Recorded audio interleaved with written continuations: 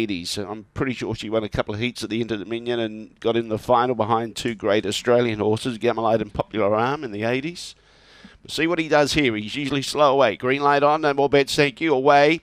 He began only fair. He's back on the inside. He's trying to get through. Out in front of 12 to Murder leads away. Favourites in strive. Too far back. Can't win. Sparkling Angels chasing out after the leader. Opla Bell behind those. Then we've got Jimmy up starting to make ground. Armalite's within 5 lengths stoking up. Then well back behind those. Donny Leona, Dancing Sails and Shack Pack. In front though, Sparkling Angel. Sparkling Angel just held on to beat Opla Bell, I'd say. Third Jimmy up. Fourth was Armalite. Then behind those, Dinah Leona.